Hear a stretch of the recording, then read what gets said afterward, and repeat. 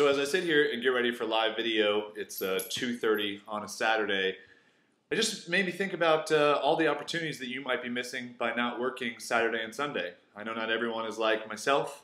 You don't want to work every single day of the year, but think about the time that you're spending and what you're doing if you're trying to grow your business and you're taking weekends off. I just want to let you guys know that weekends for me have been successful. I mean, it's extra days that I can sell, it's extra inventory, it's extra time I can spend growing my community. A lot of people take the time off, so it's when I can go and hit everybody on Facebook and chat with them and get involved in what they're doing in their lives and catch up on all my tweets and catch up on email.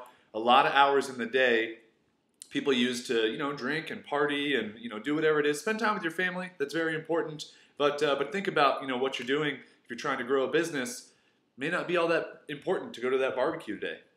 Maybe you can do it just tomorrow and spend today, really grinding out and getting work done because you have no distractions. So just think about that the next time you're trying to think, oh, should I do some work or should I do that? Get that work done. It's extra time. It's hours that you're not working. Your competitors aren't working. And by you working the extra hours, you're working harder and you're working smarter for all those extra hours. So it's not for everybody. If you're an entrepreneur, work the extra hours. If you're a 9-to-5er and that's all you want to do, just know that. Take your weekends off and have fun. Regardless, have a fantastic weekend and always appreciate your support here at Our Ears Shirt.